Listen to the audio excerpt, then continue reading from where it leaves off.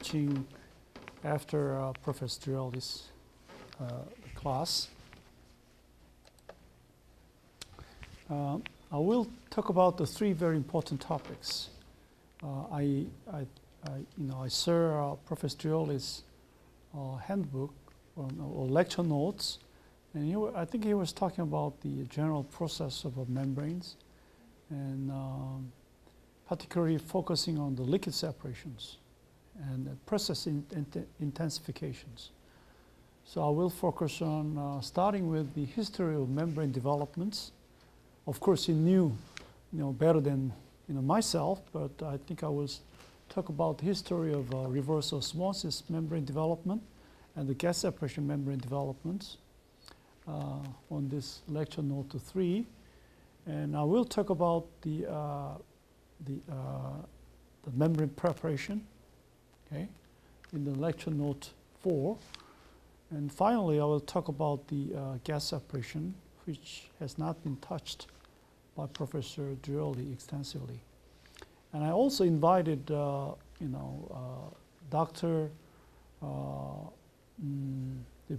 Pushpender Puri, Dr. Puri.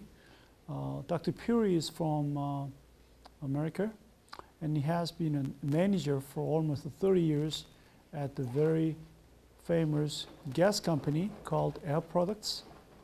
And he retired about 2 years ago, and we invited him about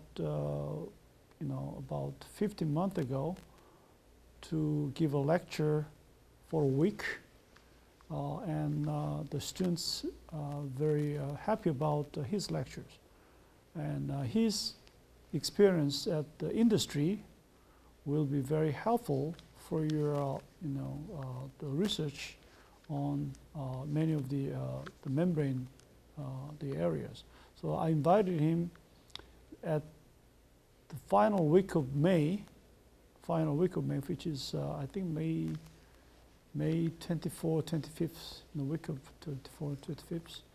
And we have, 3-hour lecture, 2 3-hour lectures on Wednesday and Friday, okay, starting from 9 o'clock to about 12 o'clock, okay, for 2 lectures. And, but we will combine the 2 lectures together as well. I'm teaching the morning class just before this class on the polymer chemistry.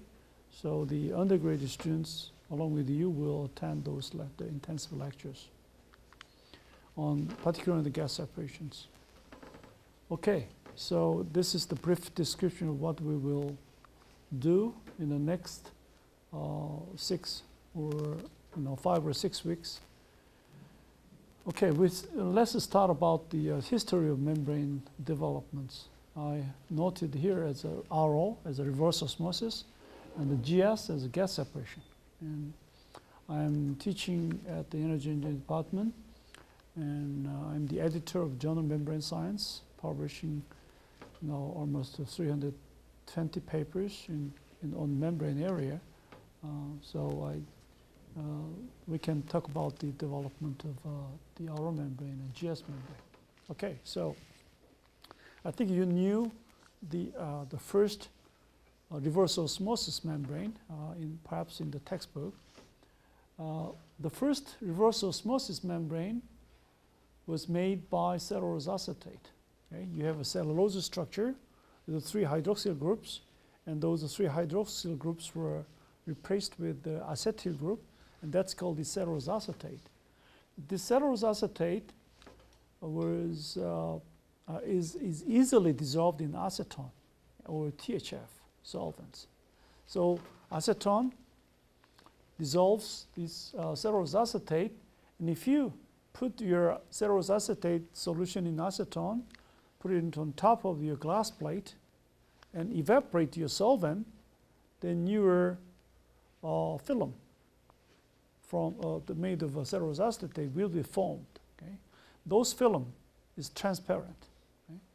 Now, transparent cellulose acetate film was the first reverse osmosis membrane. That was invented back in 1950s, okay, by Wright and Breton. Okay? And this research was supported by the Office of Saline Water in California in US. And they supported this research. At the time, you remember back in the 50s, there is two very big research on water from seawater. You have to obtain the water, drinkable water from seawater.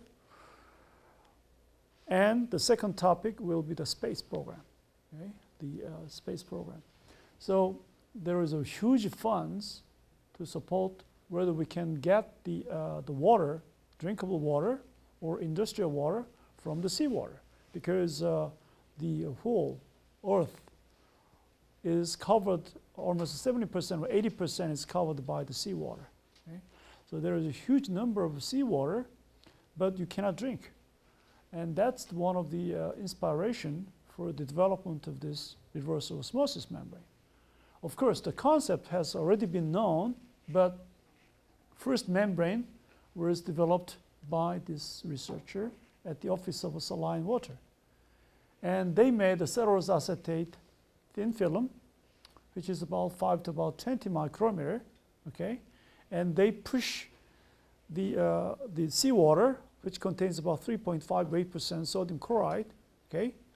Or 35,000 ppm of sodium chloride, push the seawater about 80 bar or the 90 bar, which is about 1,000 psi, okay? And they get only the water, okay?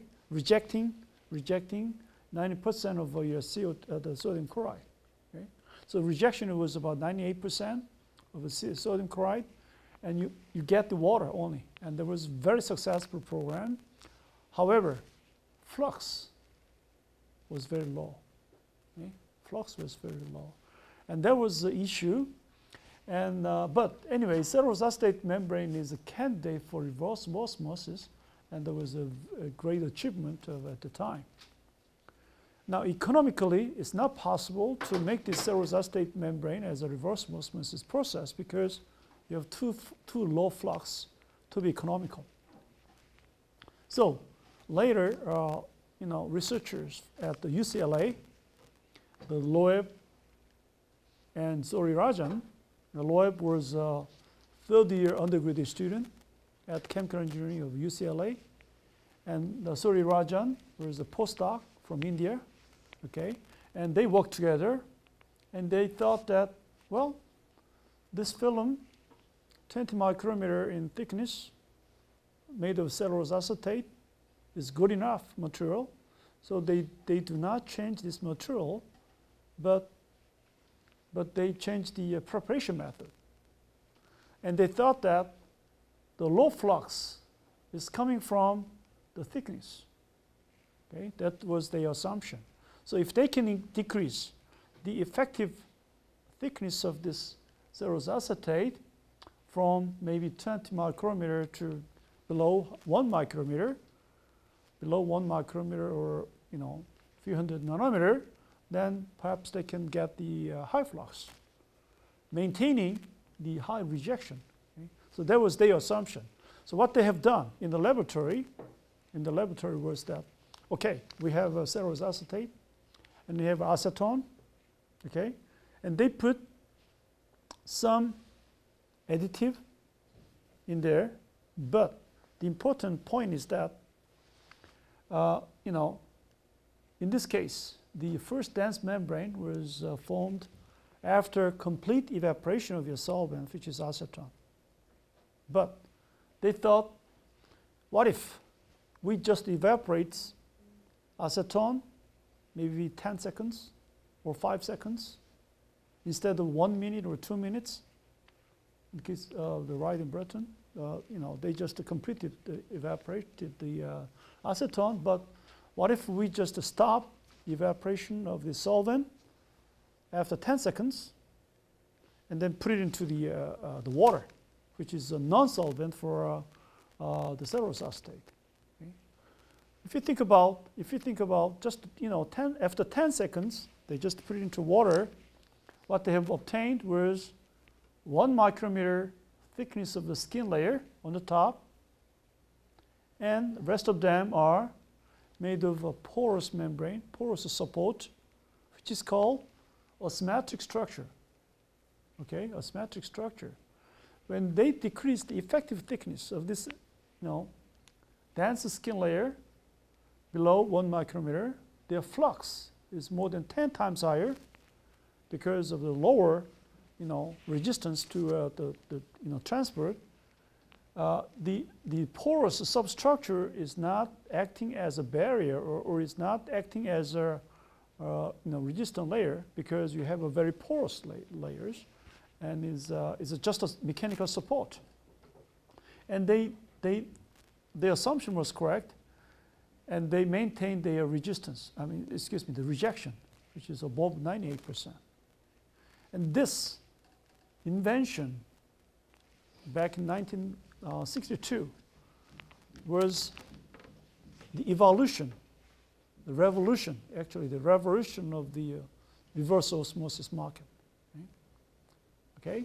And these two events, Wright-Bretton cellulose acetate dense membrane, was the first discovery about the possibility of making the reverse osmosis membrane, and industrially, the great achievement is coming from Loeb and Suryaраjan's discovery on osmotic membrane structure. Still, cellulose acetate membrane, after 50 years, still the cellulose acetate membrane is used as a reverse osmosis membrane. Okay? Now, so the very important aspect is that you have to have a very thin skin layer to get the high flux. The rejection is coming from material itself.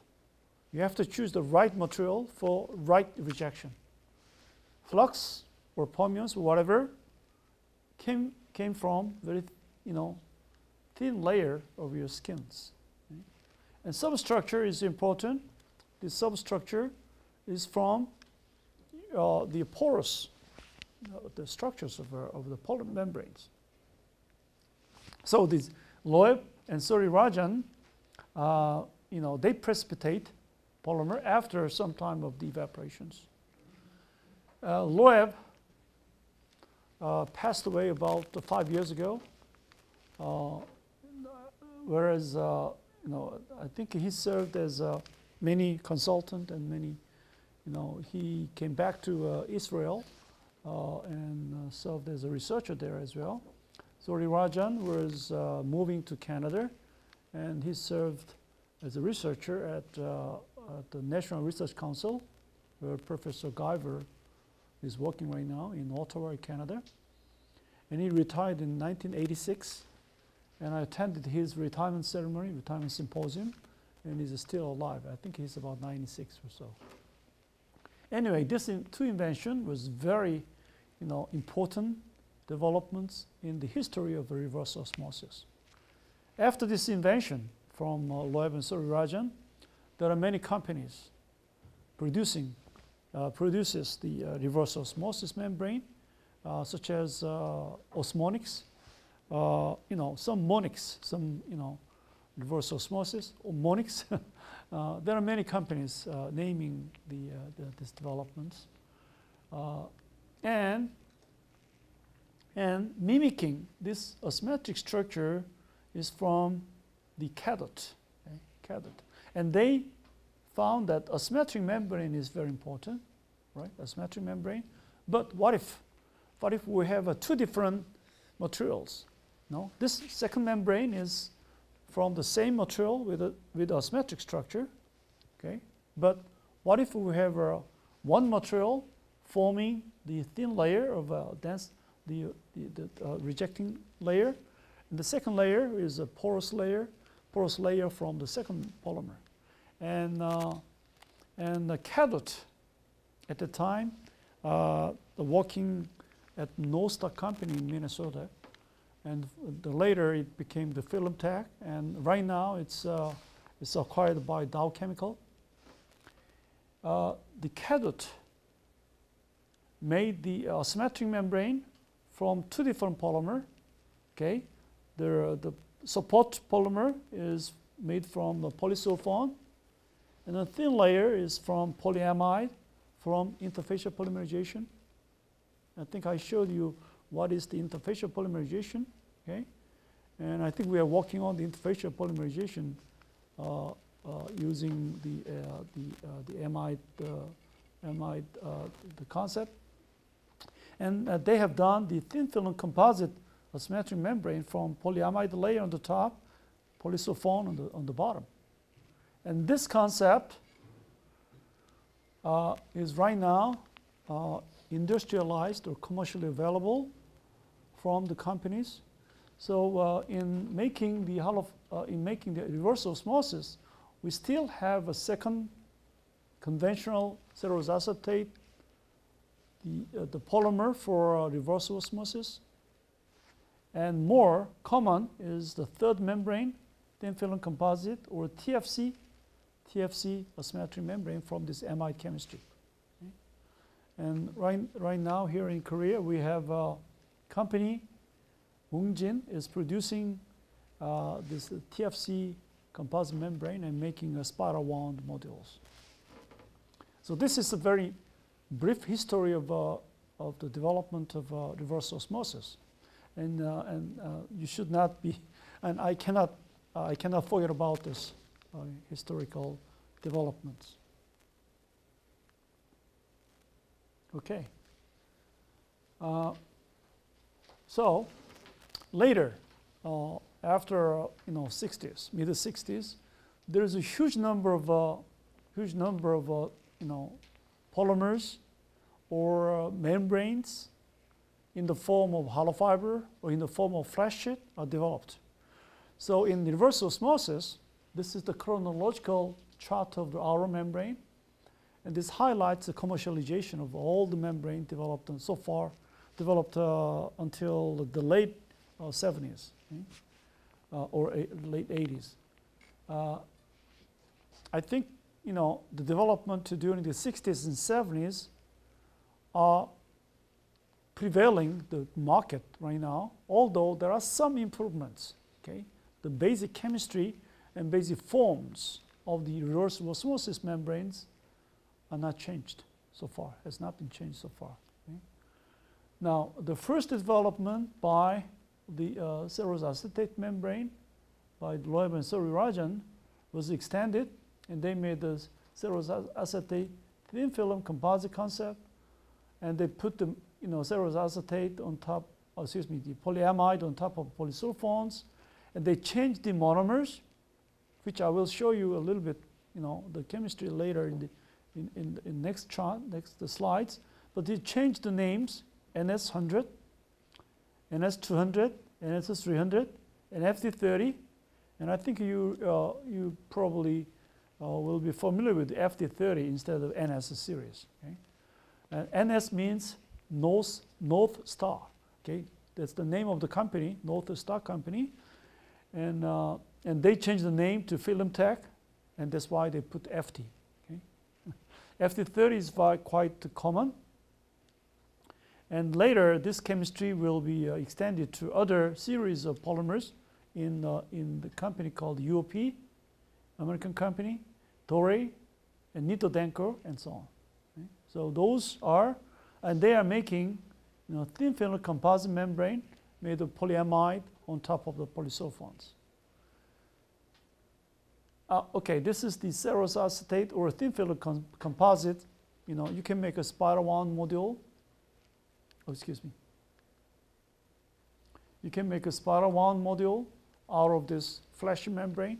Okay, if you can make a thin film cellulose acetate, you can make a winding up of the modules, or you can coat the polysulfone with the polyamide, okay, and wind it and making a spiral wound modules.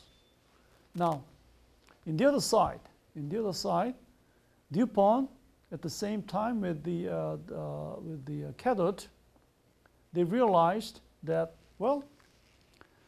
DuPont first introduced the interfacial polymerization, in fact, in the 50s. As other, novel polymers have been, produced by DuPont. So DuPont tried to make a nylon, not in the form of the flat sheet, but in the form of hollow fibers. They tried to make hollow fiber from nylon. They tried to make a hollow fiber from aramid. Aramid is aromatic polyamide, okay, which is much thermally resistant and chemical resistant because of the presence of the aromatic rings in polymeric structure. So they started to make hollow fibers, and these are the development of hollow fiber outer membranes. Okay? And you can make a fiber and put it into the tube and make a hollow fiber membrane module. And this module, hollow fiber membrane module, can be a very compact system, and the volume to area ratio is very, very high, so that this hollow fiber membrane is much more compact than the spiral wound module. And you will see that you can make about maybe 5% of the volume of the spiral wound membrane module can be made from the hollow fiber membrane modules. So it's about 20 times larger space is necessary to make this spiral wound module, whereas you can have only about 5% of the spiral wound module. So if you look at this series, B9 aramid hollow fiber, B10 aramid hollow fiber by DuPont, and later, Dow Chemical started to make the cellulose triastate membrane. Okay? Now, what they have done was that, if you take a look at this discovery of Loeb and Sariwajan, okay, Loeb made a symmetric membrane, asymmetric flashing membranes. Right? If you can make a hollow fiber following this concept of DuPont, okay, from the same material, which is much cheaper than aramid, well, they can make a very economic hollow fibers. So they try to develop the cellulose acetate hollow fiber systems, but it's very difficult, okay? Because you have to have a very neat structures.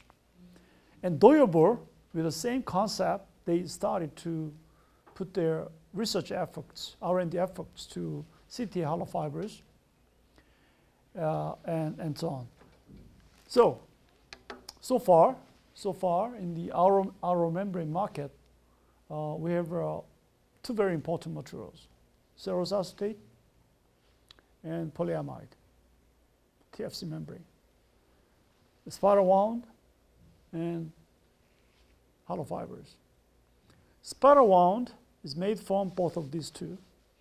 Hollow fiber is made from the aramid or cellulose triacetate.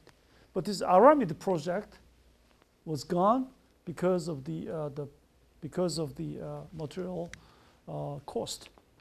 This is much expensive than the cost of making a cellulose triacetate. So we have very limited number of polymers for RO.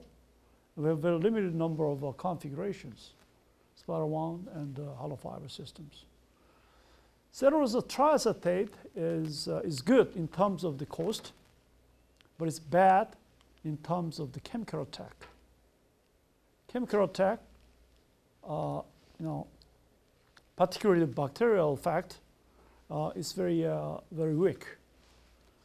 The interfacial polymerization, FT30 membrane where polyamide is good in terms of making economical the polymerization technique and easy techniques, but it's not good in terms of the chemical attack as well, because amide group, C and N group could be cleaved due to the cleaning agents, where sodium hypochlorite was very widely used in the RO or RO membrane system, so that we have to think about, and they have to modify the chemistry a little bit because of the chemical attack from these cleaning agents. Anyway, this is the chronological chart of the outer membrane. And I think you can take a look at the classification of the commercial outer membrane by the general chemical types. We have fully aromatic polyamide in the form of the hollow fiber or spiral wound or tubular, and this is the developer. We have aryl alkyl polyamide containing polyurea. We have a cellulose acetate, triacetate, and we have a polyacrylonitrile. Polyimidazolone is a new polymer developed by Teijin in Japan, but I don't think this is commercially available. Polypiperazine amide is good polymer because it does not contain the aromatic ring, but it contains a hexa methyl group, cyclohexyl group containing polymer, so that will be much easier to make. And I think this was already been commercialized by the Filmtech, now Dow Chemical, Nitodenko, and Torace. So sulfonated polymers were used at the time because if you wanted to make a hydrophilic the reverse osmosis membrane, you need to sulfonate them. But the chemistry making this sulfonated polymer, hydrophilic sulfonated polymer, was done by post-treatment. In other words, you first make a polyfuran or polysulfone, okay, and then treat it into sulfuric acid that after making the membrane, and that's the post-treatment systems. This way, you can make a hydrophilic membrane, but the problem is that reproducibility of making this post-treated sulfonated polymer is not great. So later, after 10 years, the group in the McGrath and the Benny Freeman was working on this pre-made, pre-sulfonated polymer rather than post-sulfonated polymer was used for potential water applications. But reverse osmosis membrane was not fabricated so far by the sulfonated polymer for reverse osmosis because of the low rejection. Okay? The rejection, current development in the rejection for RO is almost 99.99, okay? Whereas sulfonated polymer is not meeting that criteria. Okay, this is the brief the chemistry of NS series membrane. Okay, NS series membrane. What they've done was they used a polyethylene imine, reacting with TDI, toluene diisocyanate, which is the monomer for making polyurethane, or you can make the diacid chloride, methylene, containing phthalic acid containing acid chloride, so that you can make a cross-linking system because you have several sites for reaction. You can make amide here, but you have many active hydrogens, so you have a cross-linking systems. Using the first chemistry, you can have NS100 series, whereas you have urea. So this is what they call is urea, polyaryl alkyl urea system. Polyaryl, polyallyl, alkyl, and urea system. This is the first system. And this is the fast reaction system, but you have to be very careful about the presence of water because these two chemicals are very prone to water attack. And this is the modified polymer NS101 and PA100. Okay. Next, the composite membrane was prepared. You can have this chemistry. You can have a very support layer, which is made of microporous polysulfone. And first, you have a first bath containing polyethyleneamine. okay, and nip them, and put the and then the TDI, toluene diisocyanate, which contains NCO groups, will be added together to make a thin film, in a polymer layer. And if you washed out, then you can cross-link them after heating. And this is the chemistry making the thin film composite membrane made of polyamide chemistry or polyurea chemistry using interfacial polymerization concept. And these are the name of the polymer membrane that was developed by various manufacturers or research groups at the time back in the 60s and 70s. FD30 and DuPont's B10 was finally successful. And this membrane has chemistry something like this. This is very similar to each other.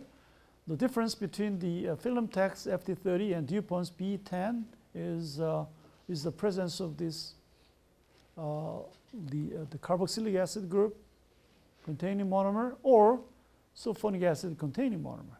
Okay? So that's the difference. But this DuPont's B10 was not commercially successful. But the Filmtex FD30 was commercially successful only at the time. And what you can see is that you have non-woven fabric, and on top of the non-woven fabric, you coat the polysulfone ultrafiltration membrane, and using the process that I've just described, you can make a cross-linked aromatic polyamide membrane on top of these polysulfones. And right now, the skin thickness is less than 1 micrometer, okay? And the surface layer is not very smooth, but you have a turbulent floor, okay? So that you will have an effect increasing your surface areas. And that way you can increase the flux because of the increased surface area system. Okay. Okay, this is the brief history of the research development in the reverse osmosis membrane system. And I will just briefly introduce you about the category of the membrane processes. The membrane processes could be due to the two main groups, porous membrane and the non-porous membranes. If you have a porous membranes, then what is the size of the pores? What are the size of what is the shape of your pores as well as the shape of your penetrants? What are the charge that you have species and so on? If you do not have any porous structure in your membrane system, then you can have a diffusion. You can have a selective absorption as well. Okay? So we have a porous membrane system and non-porous membrane systems. In the case of outer membrane, you have a non-porous layer on the top, whereas a porous layer on the bottom. So we have a combination of these two, but non-porous membrane system is very important, of course, in the case of outer membrane. I forgot to put the size of your sodium chloride and water versus the porosity of pore size of outer membrane. But briefly, outer membrane, produced by both cellulose acetate and polyamide, has around 5.5 to about 7 Armstrong in pore sizes. Okay, 5.5 to about 7 Armstrong in pore sizes on the skin layer.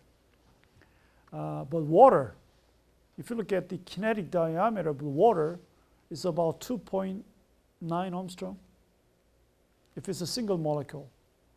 If it's clustered, of course, if it does have a cluster system, of course the size of cluster of water is different from 2.9 Armstrong. Of course, it's a little larger.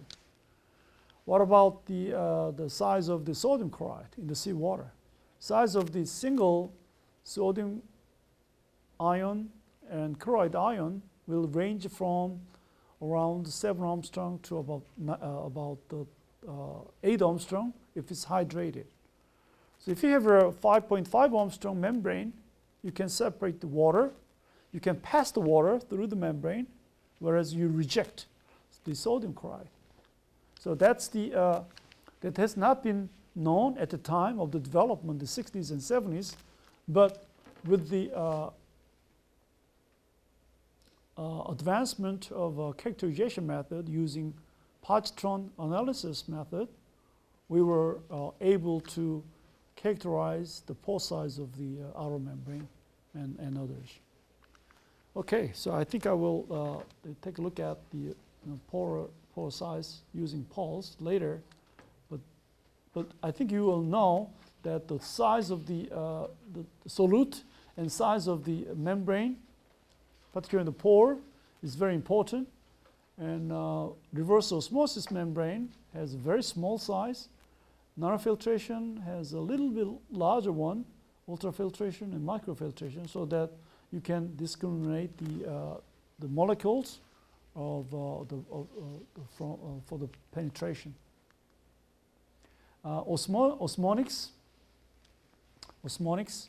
was found by the businessman back in the 60s, and he followed the Loeb and Sori Rajan's technology, and they can make the membrane and systems. But right now, I think they sold this company, and this was the venture company producing the reverse osmosis membrane, and they made this chart, which is very common at the time, but right now I think you can make it everything depending upon the size of the material versus the process for membranes. And you can separate, for example, virus using the ultrafiltration membrane, and microfilter will separate the pigments or bacteria. You can separate the water from seawater. You can separate the metal ions from the water using nanofiltration membranes. So using this chart, you can separate many of the substances from mixtures. So membrane processes are done by many of the separation mechanisms, and I think you have already touched upon about the liquid separation, and I will talk about the gas separation. I think you also have touched about the membrane crystallization, membrane distillation very extensively, so I will not touch about the topics. We have a type of the filtration. We have a dead-end filtration or cross-flow filtration. Dead-end filtration is very common in the laboratory. If you wanted to separate some mixtures, when you synthesize some materials, you can use the filtration media. But in the membrane industrial process, the cross-flow filtration is very common. And cross-flow filtration will reduce the fouling or the accumulation of your the foulants or contaminants on the surface of the membrane. We have a symmetric structure and a symmetric structure. We already talked about these structures. We also talked about the configuration of the membrane, whether it's a flat sheet or a hollow fiber. And I have a tubular membrane here, and tubular membrane has a larger diameter than hollow fibers. Usually, the criterion for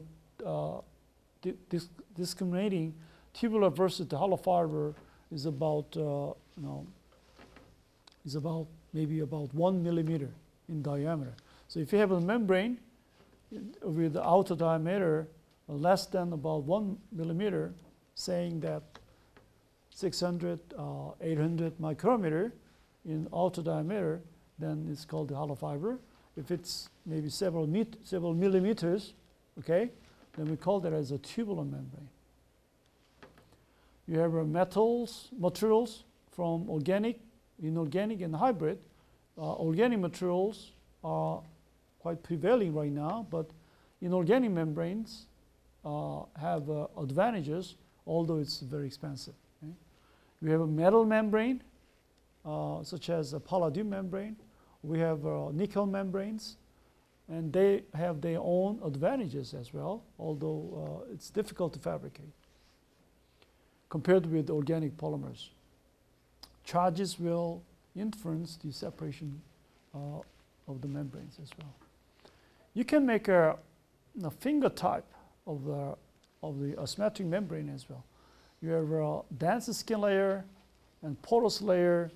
This is what they call the finger-like pore structures. You have some type of fingers. Fingers are forming from the polymer solution with a low concentration. Okay, and this when you put your polymer solution on top of glass plate, after some period of evaporation time, if you put it into the water, then what happens is that the water will go into the polymer solution and replacing the solvent with a non-solvent, which is water. And that way, your solvent will be moved, gathered together, and moved to through the outside. That's why you form the porous structure, whereas the polymer will be combined together because of the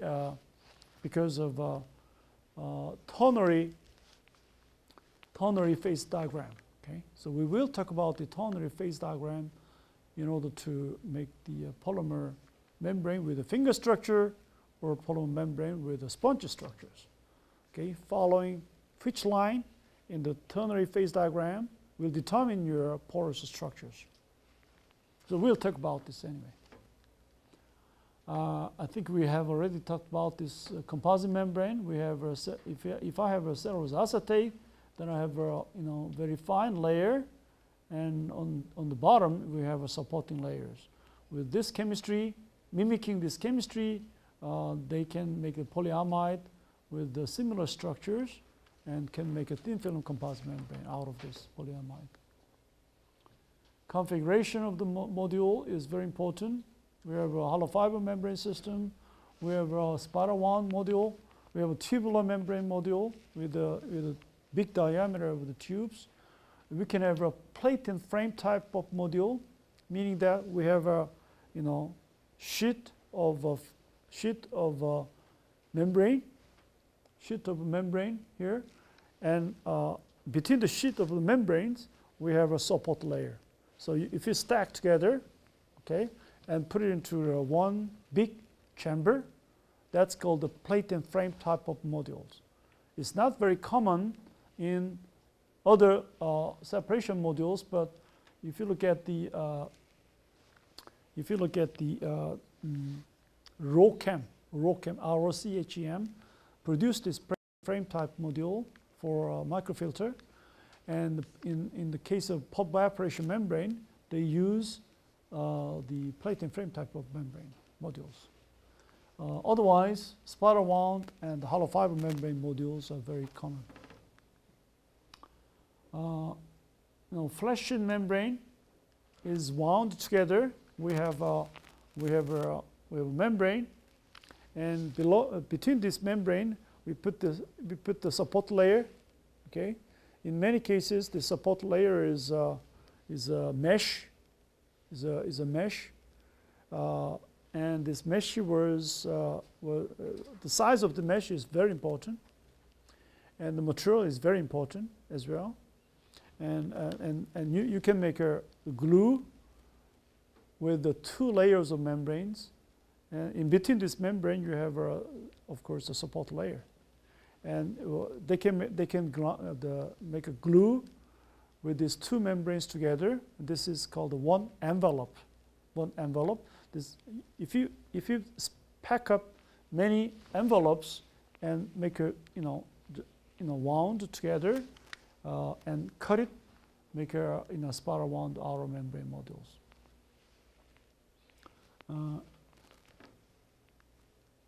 Hollow fiber membrane system is quite common. We can make a hollow fiber, of course, for ultrafiltration.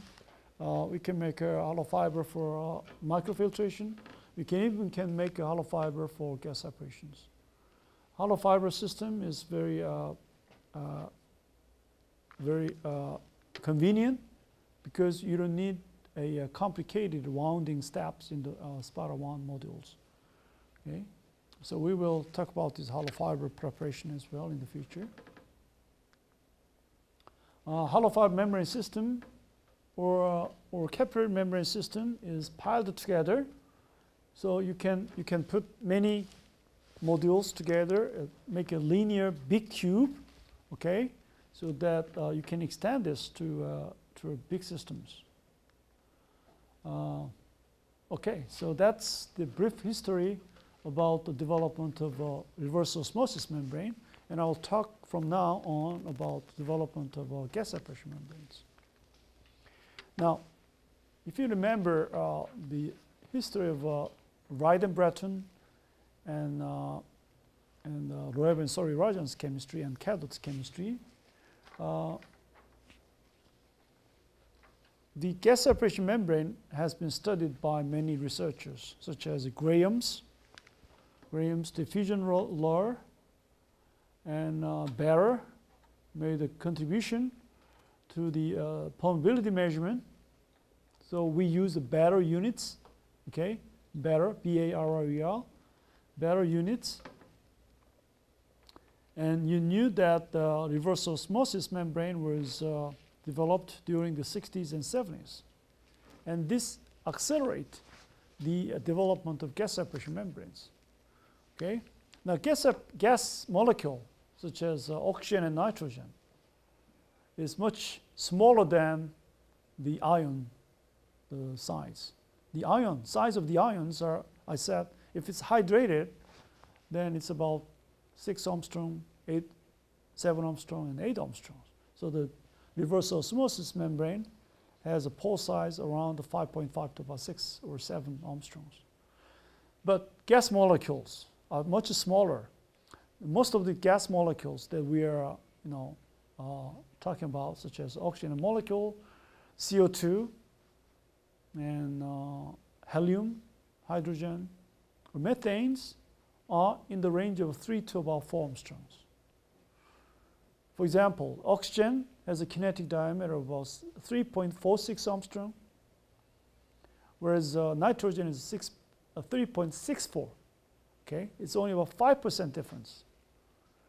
CO2 is about 3.3 Armstrong, and nitrogen is 3.64, so it's about 10% difference. It's very difficult to separate the oxygen and nitrogen using the polymer membrane, particularly from the reverse osmosis membrane. Of course, they have tried, okay, but there is no separation. You can have a very high flux, but no selective separations. Selectivity is very important, meaning that you have only one component from a binary mixture passing through the membrane.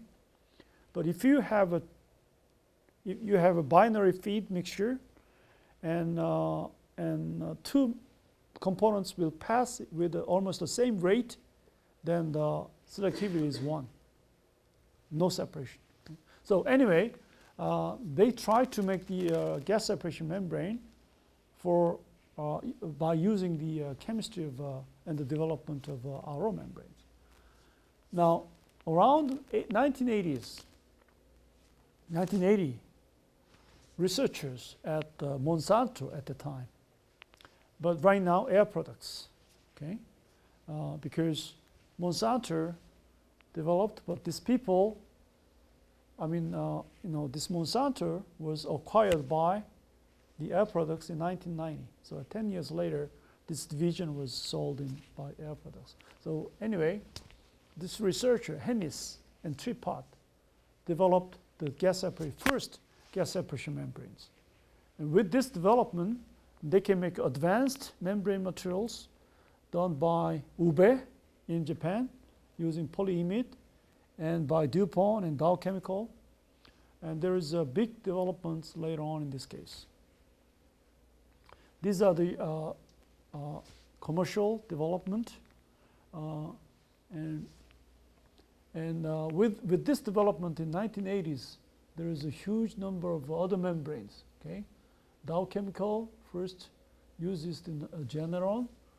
This is the cellulose acetate by the Grace Company, or Sayonara and Separex, and also for natural gas separation. And the hollow fiber membrane was developed in 1990s from polyimide, particularly from the Ube Company and some companies in America as well. Okay. So gas separation membrane, first gas separation membrane was developed by Monsanto, and I would like to talk a little bit about this, the chemistry, a few slides later, I guess. So if I have a non-porous membrane, which is dense membrane, just in the case of cellulose acetate, dense membrane, or if I have a very dense membrane, dense skin layer, we can expect solution diffusion model. But if I have a pores, and depending upon the pore sizes, okay, I may have a surface diffusion, I may have a Newton diffusion, or I may have a convective diffusion, convective flow, convection. Okay. So, size of this pore is very important, determining your mechanism of your transport. Okay. Usually, Newton diffusion is from the several nanometer or several tens of Armstrongs. Surface diffusion is occurs around 1 nanometer in size of the pores. Dense membrane has, less than 1 nanometer of the, or 10 Armstrong, less than 10 Armstrong of the pore sizes. Now, we do not regard this membrane as a porous membrane because your pore size is too small to tell that this is the porous structure. So, back in 1960s and 70s, the Sori-Rajan, okay, and Matsura. Sori-Rajan hired Matsura, Professor Matsura, as a postdoc, and they worked together to develop the porous membrane model for reverse osmosis. In other words, Sori-Rajan tried to develop some mathematical model to describe their high flux membrane with a very high rejection by assuming that this membrane has a pores. Okay? Of course, this pore is very small. We don't know yet what is the size of the pores at that time, back in the 70s, but they have elaborated very extensively mathematically. And I looked at that literature published in Journal of Applied Polymer Science back in 70s, 74, 75, 76, when I was a graduate student, just like you, in 77 and 78. And I looked at the literature, and it was very difficult. And the one paper might be about 40 pages. And they assumed that this outer membrane has a pores. So they developed a porous membrane. Later, when I studied in US and talked about these membranes, and I learned that the Sori-Rajan and the Matsura was not accepted at the time by many membrane community. Okay? In other words, their porous membrane model was not accepted by the group from Loeb's and colleagues. And these people were talking about the irreversible thermodynamic model, and other models were developed at the time, and this group of people blocked the publication of this porous membrane model in Journal Membrane Science. So they have never published the article in Journal Membrane Science using this porous membrane concept. But anyway, right now I think I can clearly see that there should have been some type of pores. Okay. Anyway, we can really define the size of the pores anyway. And the size of this pore is much smaller than this molecular sieving concept as well. Monsanto first made the prism membrane. Right now, this Monsanto was acquired by Air Products, and this picture was taken from Richard Baker's textbook on principles of membrane science and technology in page 313. What it is that you have a porous polysulfone membrane. Okay?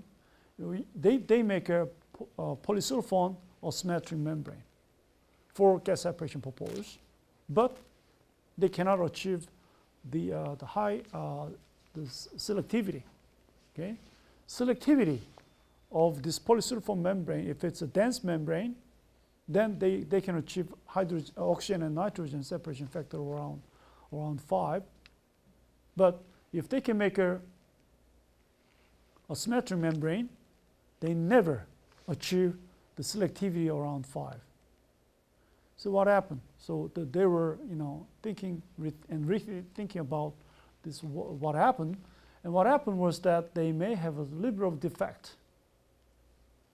defect, small pinholes, okay, in this skin layer. So they try to cover this defect with the silicon rubber. Silicon rubber is not selective layer, but silicon rubber is very permeable layer. But if they cover this thin layer of silicons, what happens is that they can block these skins, block these defects. Okay. So they can mimic the Loeb and Sori-Rajan membrane concept, but by changing the second layer from this thin skin layers concept, they can achieve the same selectivity as the original ones by covering this defect. So what they have done was that they can make a hollow fiber polysulfones, okay, hollow fiber polysulfones with a little bit of defects, and if they put and soak this this polysulfone with the defects, hollow fibers, into the solution of PDMS containing hydrocarbon solvents such as hexane, okay, and this hexane is evaporated. So what leaves is only the silicon rubber layer, covering the defects, obtaining the high selectivity, the original selectivity. Okay? And this way they can make a commercially available the air separation membranes.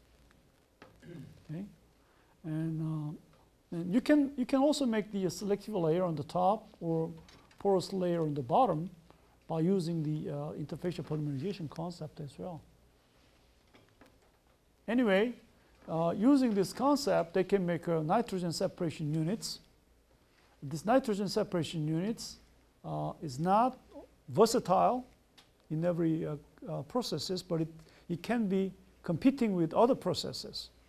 If you look at the other pages, figure 8.227 in the second edition, membrane can be utilized in some area, but the membrane is competing with the cryogenic process or PSA, pressure swing adsorption process. The membranes are used in some areas in making the nitrogen production. Nitrogen production is important because you can excuse me. Nitrogen production is important. Let me see. Nitrogen production is important because if you put the prism membrane module here, okay, and when the air is coming in,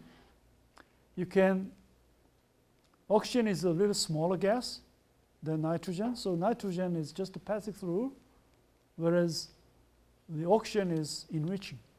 Okay? So this way you can make a 99.99% nitrogen from the air, so that this nitrogen will be purging to the fuel tank. So after some time, this fuel tank will be inerted with the nitrogens. This nitrogen gas is inert gas, so that it will be filled in the empty spaces of fuel tank after some consumption of the fuels. So even if there is a oil vapor coming from your the fuel tank, you do not have any explosion. In fact, in 1998, the airplane from United States to Europe, there was an explosion because of the oil vapor coming from your fuel tank, and everybody was killed, just like the big disaster that we have the last week in the ship. So everybody was killed, and from that time, every airplane passing the United States should have this nitrogen purging system. Okay, most of them, of course, are 100% is coming from membrane. If it's not a membrane, of course, the other process like a PSA or cryogenic process will not be available because you need the very complex systems. So, for example, if it's a C-45, the biggest transporting airplane has, I heard that it has about 40 modules with about 1 meter size in length, with about 10 inches of the outer diameter. Of course, this module is covered with the aluminums or metals. So if you think about 40 module, weight is enormous. Okay, so if you have an innovative membrane with a smaller membrane area, in other words, if you have a high permeability, same selectivity with a very high flux, then you can reduce the number of modules. And this way, they try to make the membrane module out of our technology. That's why they took the licensing from Hanyang University. So this is real inerting, onboard inert gas separation, or called the OBIX. Okay, OBIX. Using this membrane concept, I think you can utilize this membrane modules. These are the big, drum is a membrane module to separate the carbon dioxide from your natural gas. This is called the platform. The cost of this building platform will be around $2 to $5 billion. And some portion of this platform is made from membrane modules. Okay? And membranes are sometimes, this one platform, and this is membrane module. This is one membrane modules, and you have a many, number of modules in the platform for separating the carbon dioxide from natural gas. If you look at the size of the modules, you can appreciate that the size of the module from Spiral 1 module, okay, is very large, whereas hollow fiber membrane module is much smaller. So you can make a small size of the membrane module from hollow fiber rather than Spiral 1 modules. Spiral 1 module right now is made from UOP using the cellulose acetate. So cellulose acetate is coated on top of polysulfones and make a Spiral 1 module, okay, for gas separation, natural gas separation. Whereas you can make a hollow fiber from cellulose acetate or from the polyimide or many of the other polymers. So this huge membrane module compared with huge membrane modules, look at this. This is the size of the man. This is the size of man here. Okay, so if you go back to okay, so this is, so we can have a membrane processes for gas separation competing with cryogenic processes. And the first membrane, gas separation membrane called the prism separator. And this prism division is located in the St. Louis, Missouri. And they set up the many installations in petrochemical, ammonia installation, refining processes, starting from late 70s and early 80s. You can find many of their commercial plants in their websites as well. So I think this is the generation 3 gas separation membrane concept in the late 70s. If I would summarize what I have talked about, we knew that the reverse osmosis membrane development, if you look at the size of the water, it's about 2.8 Armstrong. If you look at the size of the ions, depending upon the type of ions, we have around 6 Armstrong. So membrane separating these two will be somewhere in here, okay, around 5.5 to about 6 Armstrong in pore sizes or cavity sizes.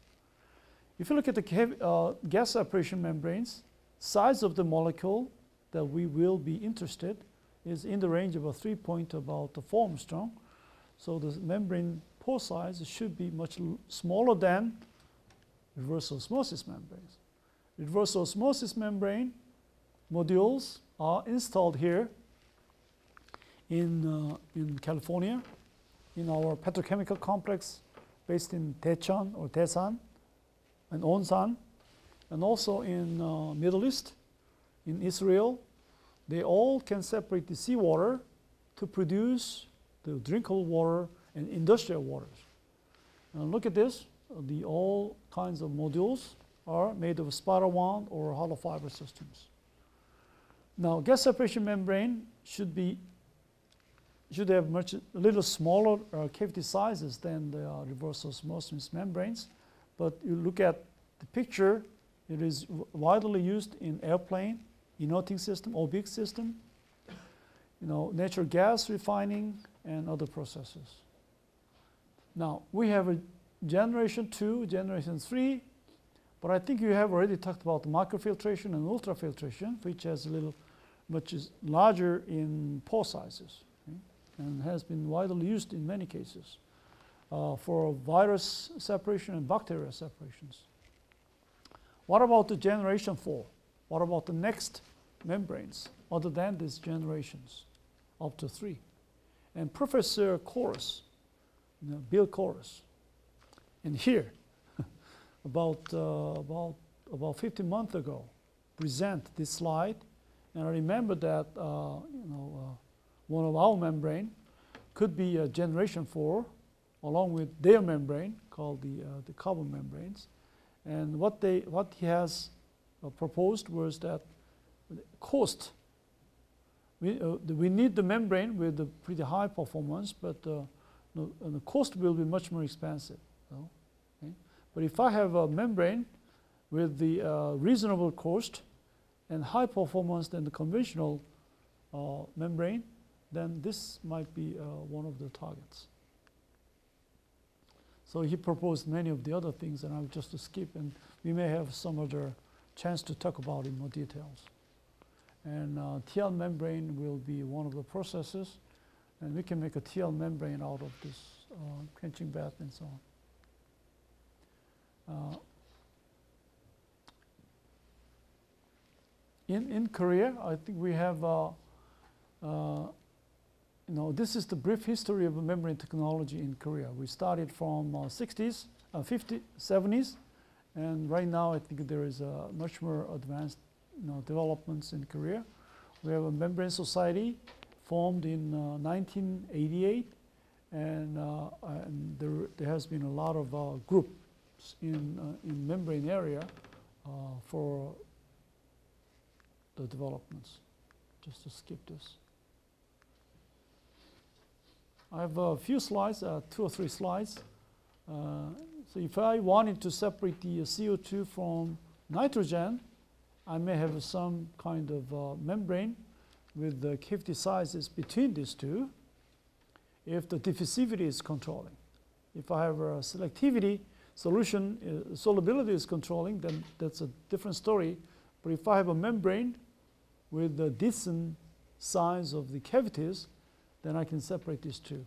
Okay? So if I have a pore size ranging from 2.8 to about 3 Armstrong, size of the CO2 separation from nitrogen is a little difficult because size of my pore, membrane pore, is much smaller. So what I can do is that I have to push them at high pressure, okay?